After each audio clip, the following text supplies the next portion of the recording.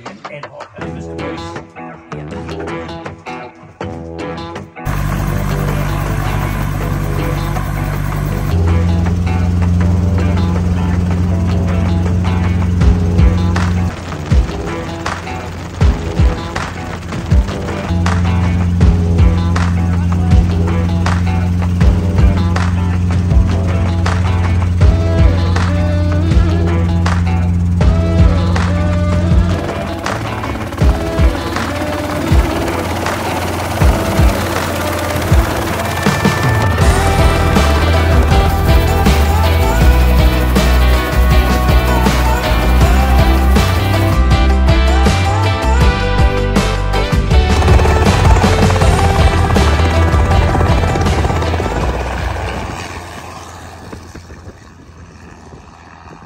Yeah.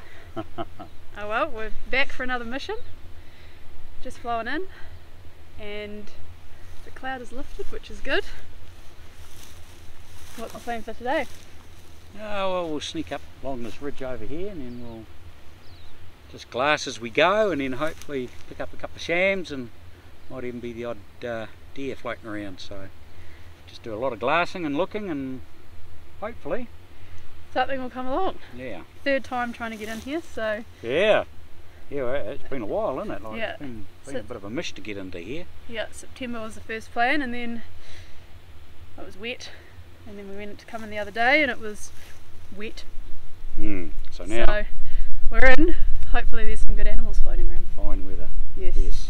Long may the fine weather last. Then it's up to you, Lucy. Yeah, well, no pressure. No pressure. Yeah, you're right there.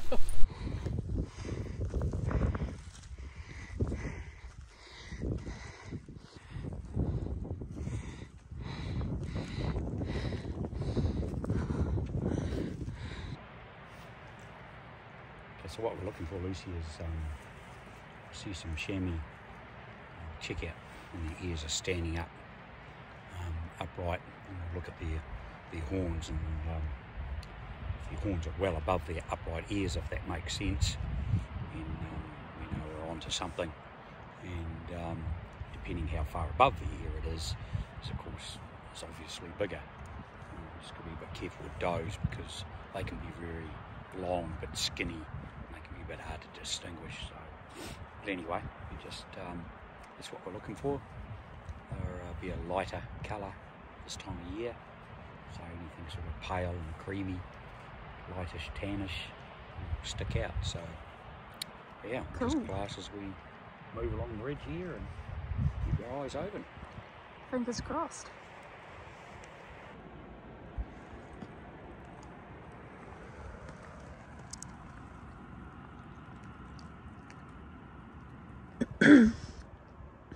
Look behind you. Hey. Cover. Where you going? Where you going? Hey? Come on. Bite my hand. Come on.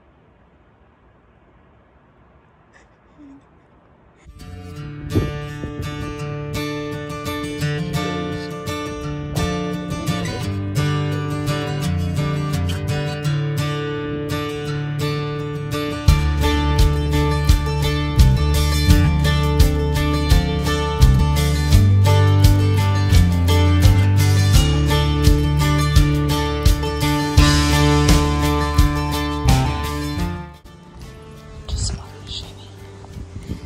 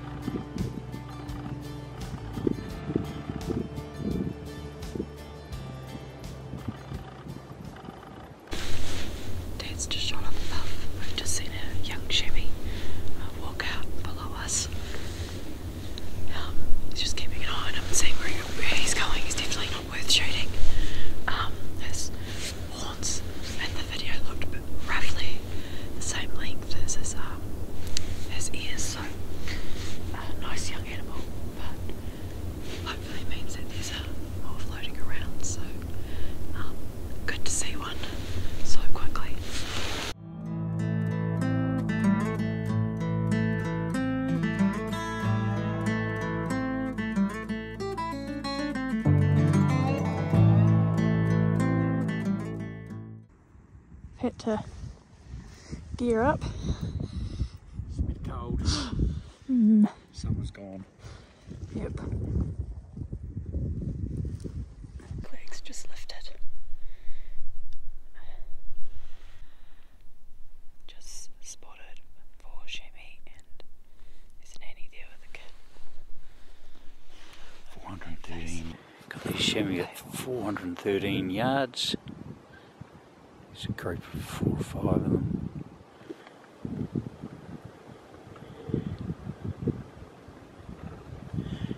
Bit of a hard spot to get to though if we're going to shoot one. Good to see. Oh, truly. See how white they are, eh? Yeah. Creamy. Just making our way back to be 8 chamois seen today, so not too bad.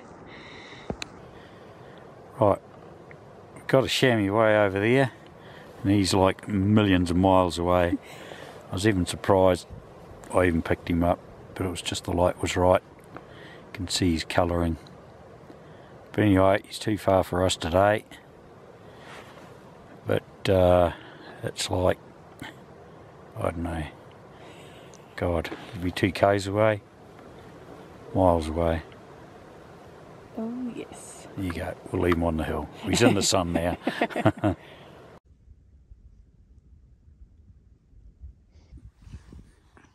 Some sunshine. Finally. Just spotted a hind and a yearling, do you reckon it is? Dead. Yeah. Hind and a yearling? Oh yes, yeah we have. Yep, no, it's good to see. Yep. Just on the ridge line. Just in there.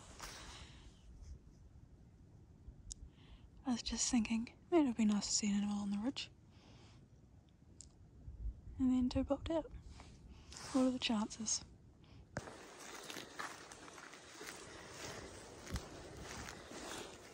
Oh, that. And the 476 from here. But you're on quite a steep angle. So we'll come down the ridge, drop off, and then we'll come out over on this little ridge down here. And then we can have another reevaluate and see what you want to do. Sounds right. Sounds good.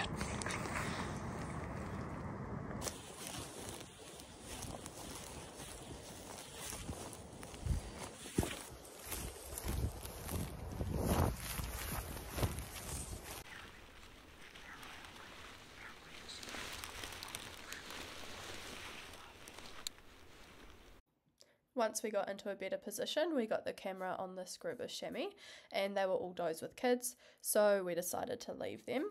These does were 380 yards away with amazing eyesight. They spotted us not long after this video was taken and fled. So we packed up and started the slog back up the hill, along the ridge, and then down to the river. In the dog box. In the dog box, alright. She's a bit tight. It's better than a bloody tent. It's good though.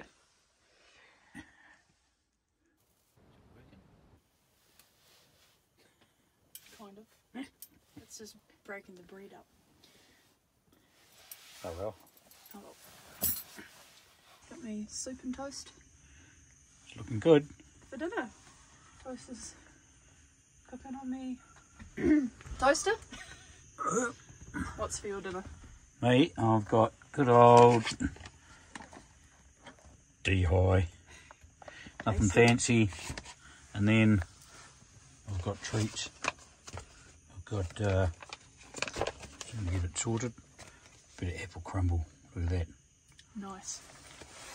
Sorted.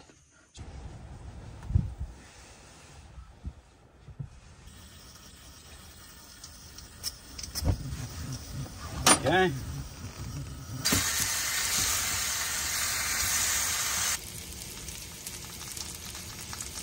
Do you want another brew or? Yep.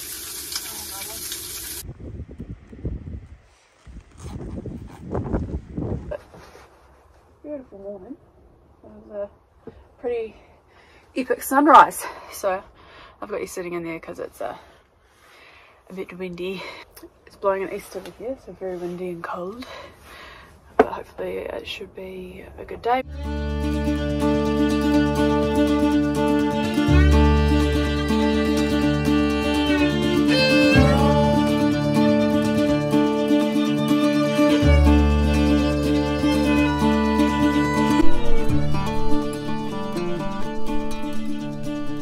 Our buck turned out to be a nanny.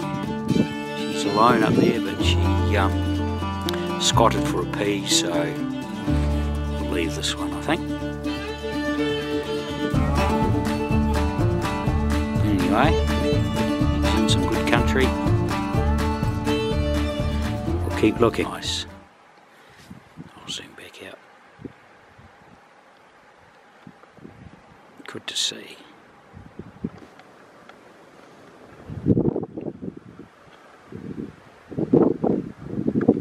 Nice.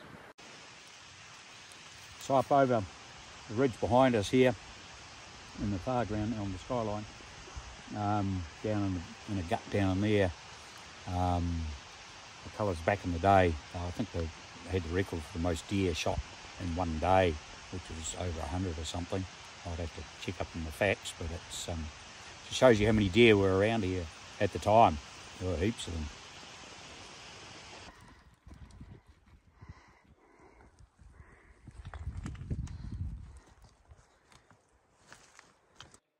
Good find from Dad here, just some crystals. I've actually been wanting to see this out on the tops for a few years now, so nice to finally come across some.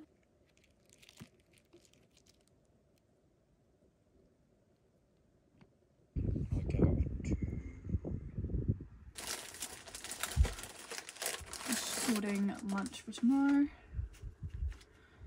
Trying something new for lunch. I'd actually brought these for the raw last year, but after COVID I didn't really have much of an appetite, so they just got carried around the hill, so it was nice to finally have them. You go up, there's this thing going, whoa! Just had dinner. It's blowing an easterly again. And we're just glassing, seeing if we can see anything. And then tomorrow we'll make a decision on whether we go up or downstream. And then be back at the biv by 4-ish.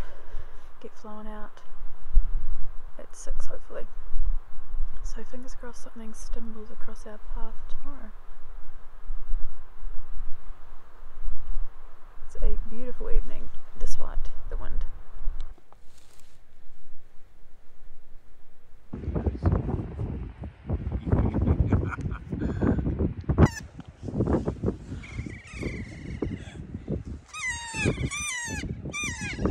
They're all just showing off now.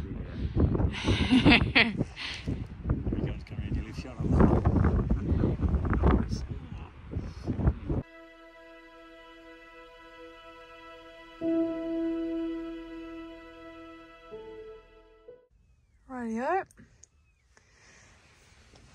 All squared away, ready for bed? Yep, good night. Good night. Well. See you at 5:30. Squished in here. Brew time. Brew time, yep, there's your cup, Lucy.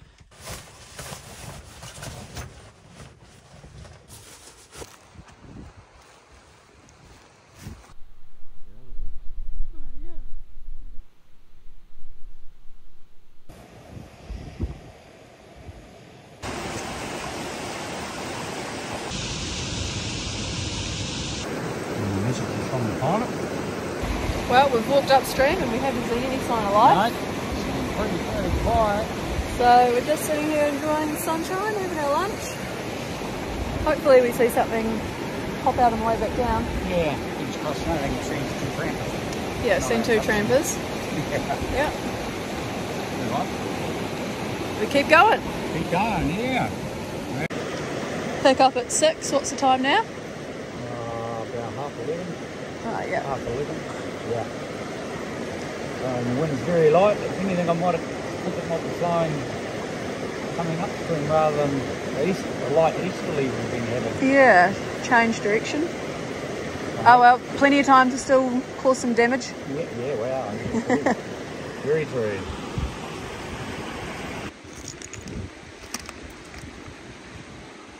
Now, the guts, see the red marker there? Yeah.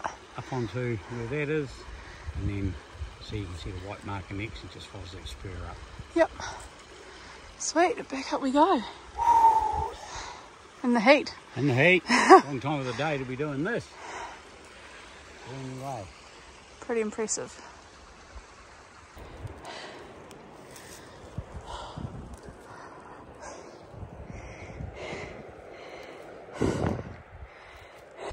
So, bit of target practice.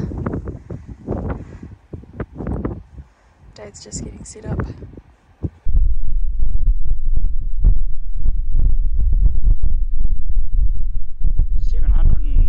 Yards to the rock. 772 yards, calculate, gives me 20.8. Now we'll figure out our wind.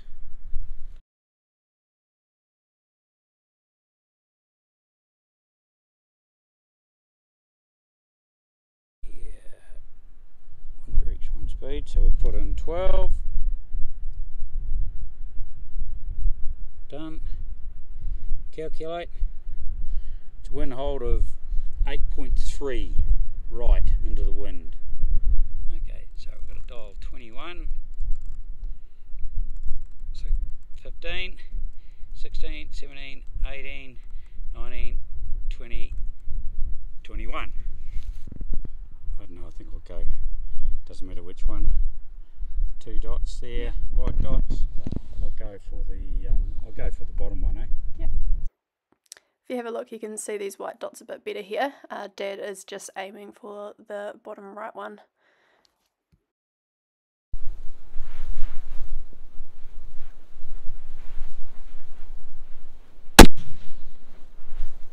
Oh, no.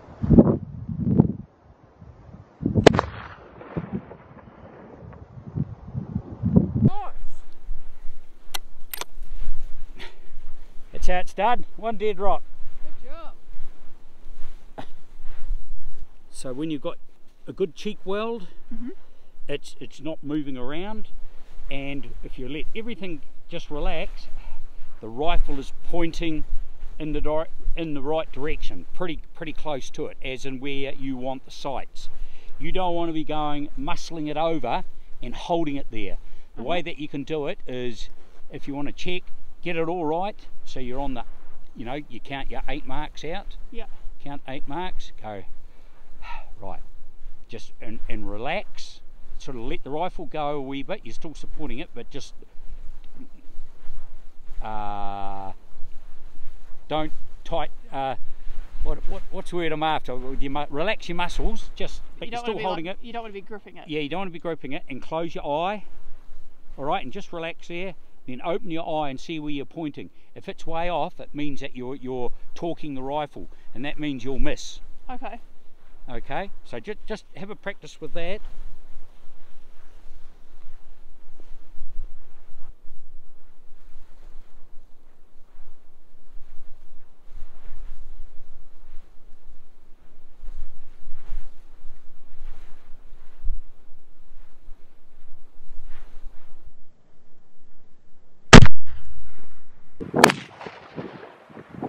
High. Just a bit though. Isn't too bad. By the look of it, I'd have to watch it again.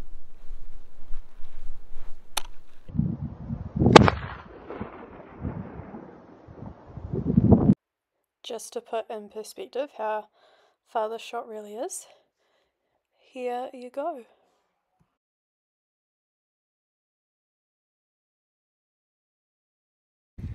We got back to the bivvy a couple hours earlier than expected, so we let Phil know and he ended up coming in around 3:30ish to get us.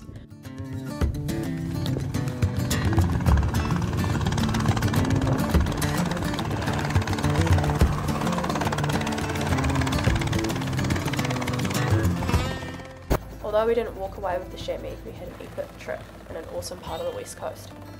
As Dad always says, you can be shooting good groups down the range, but out in the bush you have so many variables that can impact that shot. It's been a while since I've fired such a long shot, so revising that technique and being able to practice in that easterly wind, and kind of managed to pull it off, was a highlight. With only a few weeks until the Raw, it's time to get planning and packing for the next adventure. See you next time.